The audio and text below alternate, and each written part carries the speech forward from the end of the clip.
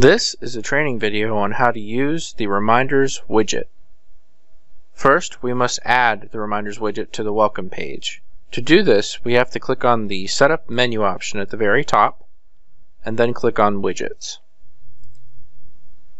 Next, we click on the Add button at the bottom, and then we need to name our Reminders widget. I'm just going to call it Reminders. Next, we select who can see the Reminders widget by clicking the Browse button to the right.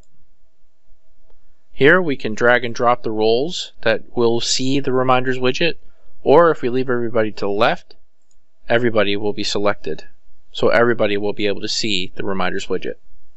Next, under the Type menu option, we drop this down and select Reminder.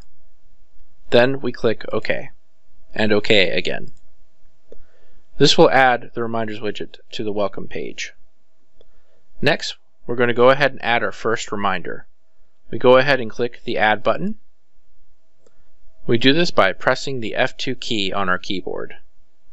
This will allow us to add a new value. From here, we can designate what this reminder will be about.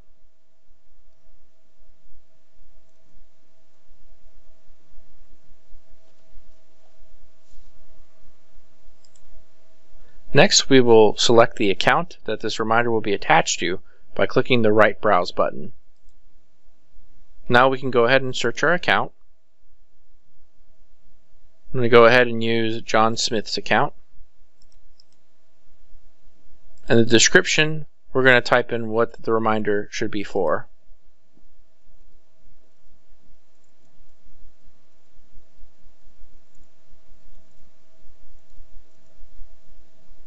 Next, we can go ahead and select what priority level this reminder should have. Next, we can drop down the due date and select when this reminder should be completed by, and then click the OK button.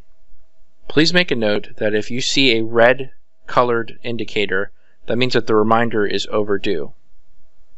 There are two methods of completing a reminder. First, you can select the reminder from the list and then click Mark as Done, or you can double-click on the reminder, checkmark the Done button, and click OK. This will mark the reminder as completed. This was a training video on how to use the Reminders widget.